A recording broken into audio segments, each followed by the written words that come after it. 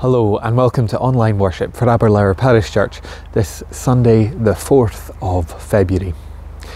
As we come to worship today, we take, because it's the first Sunday of the month and a joint all-age service at in-person worship, we take the Godly Place story, this time coming to the story of the prophet Elijah. Elijah is one of these Old Testament figures whose story seems to be surrounded constantly by big, momentous, miraculous doings of God, and in particular the God of the people Israel over and above the idolatrous gods like Baal. But at a particularly low ebb in Elijah's life, he looks for God, and God is not found in the big and the miraculous things, but on the side of the mountain, Elijah experiences God like a still, small voice in the quiet. How is it that we come to know of God's presence in our own lives? We'll hear the Godly Place story, and we'll take a time to wonder for ourselves. We take this as time to worship, to know God with us. So let us worship God.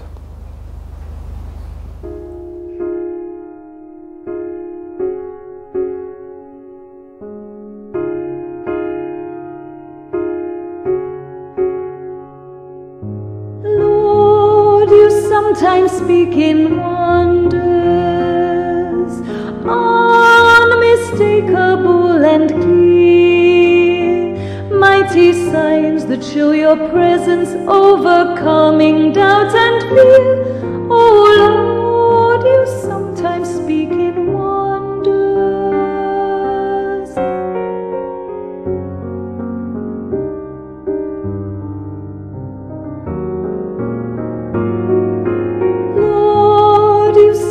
Speak in whispers, still and small and scarcely heard.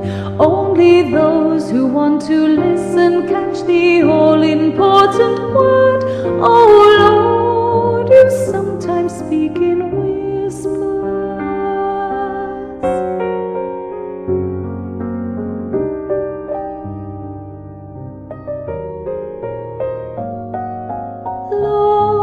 You sometimes speak in silence through our loud and noisy day. We can know and trust you better when we quietly wait and pray. Oh Lord, you sometimes speak in silence.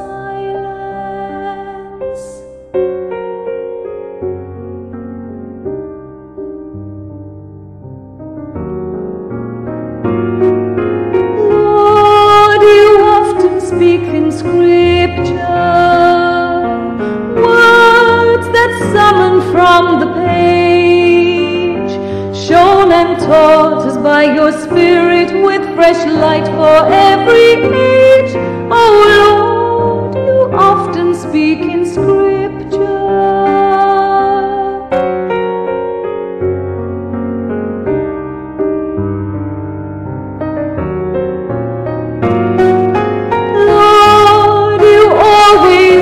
In Jesus,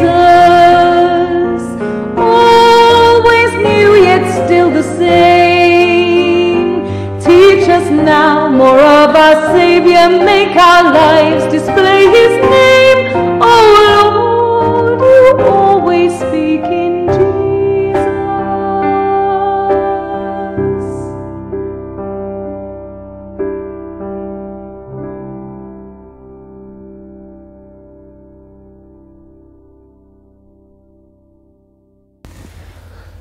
This is a Godly Place story of the prophet Elijah. The prophets are people who come so close to God, and God comes so close to them that they know exactly what God wants. When the people do not like the message, they often become very angry with the prophet. It's not easy being a prophet. There once was a king called Ahab who ruled over Israel. He married a woman called Jezebel, who was from a different land, and she persuaded Ahab to worship her god, a god called Baal. Ahab even built a temple and placed a statue of Baal in it. He told the Israelites to bow down and worship Baal themselves. God sent the prophet Elijah to warn the king that there would be little rain for the next 3 years because the people were not following God's laws and were worshipping Baal. This made the king very angry, and Elijah had to go into hiding. Elijah went to live in the valley of Kerith, where there was a running stream.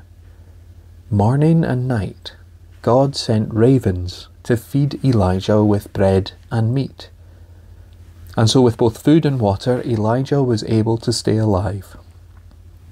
Still, there was no rain in the land. So the stream dried up, and Elijah journeyed to a town called Zarephath. In Zarephath, Elijah met a woman gathering sticks for a fire.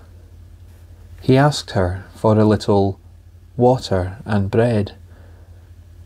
The woman told him that all she had was a little flour and oil to make bread, just enough to feed herself and her son for the last time.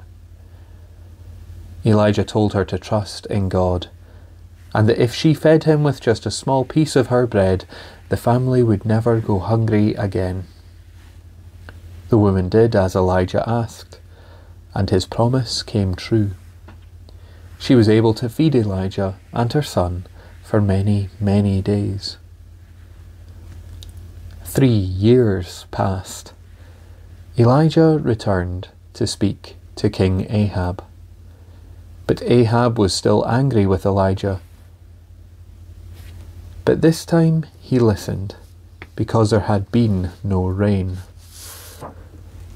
Elijah told the king to gather all the priests of Baal. There were 450 of them. The people gathered around, and Elijah said, "You need to choose. Will you worship Baal, or will you worship the one true God?" 2 altars were built. When everything was ready for the sacrifice, Elijah said, "Pray to your God, and I will pray to mine, and we will see which one sends down fire to light the offering." The priests of Baal prayed and prayed all day long for fire to come. They danced around their altar, but nothing happened. Elijah taunted them, "Shout louder, maybe your God is still thinking. Maybe he's just too busy. Perhaps he's on holiday. I know, maybe he's asleep and you need to wake him up." The prophets of Baal shouted louder and louder, but still nothing happened. Then, when it was finally evening, Elijah called the people to him. He placed 12 stones, one for each of the tribes of Israel, around God's altar. He dug a deep trench around it. He prepared the sacrifice, and when everything was ready, water was poured all over the altar. The trench was filled and overflowing. Everything was soaking wet. Then Elijah prayed to God. Fire fell from the heavens and burned up the offering and dried up all the water. Then the people fell on their knees, saying, "The Lord is God." Then it began to rain. The king Ahab and his wife Jezebel were now even angrier with Elijah, so he had to run for his life and hide in the holy mountain of God. There he found a cave and went inside to sleep. In the night, he thought he heard God calling to him. "What are you doing here, Elijah?" Elijah answered, "I have done everything you've asked of me, But the people do not accept that you are the one true God, and they've killed all your prophets. I'm the only one left, and they're trying to kill me too. God said, "Go out, stand on the mountain, I will come to you." A powerful wind blew around the mountain, so strong that it smashed the rocks as it passed. But God was not in the wind. An earthquake shook the ground, shattering it. But God was not in the earthquake. A raging fire came and burned everything in its path. But God was not in the fire. Then there was sheer silence. When Elijah heard it, he wrapped his cape around him and stood at the mouth of the cave. He heard a still, small voice and knew it was God. God told him to go back to the people, so he did. Ahab and Jezebel died, but Elijah was a prophet in the land of Israel for the rest of his days. I wonder about this story of Elijah. As the music plays, there are going to be some questions. You can wonder too about these questions, or about whatever else you notice and wonder because of the story of Elijah.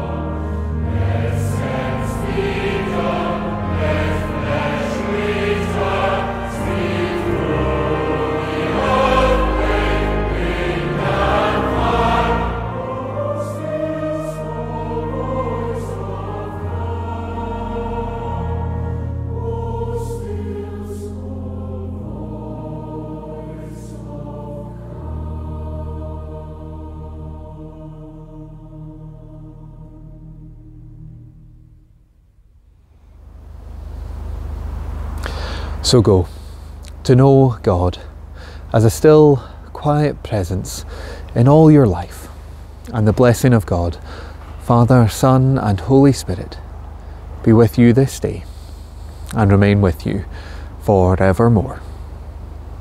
Amen.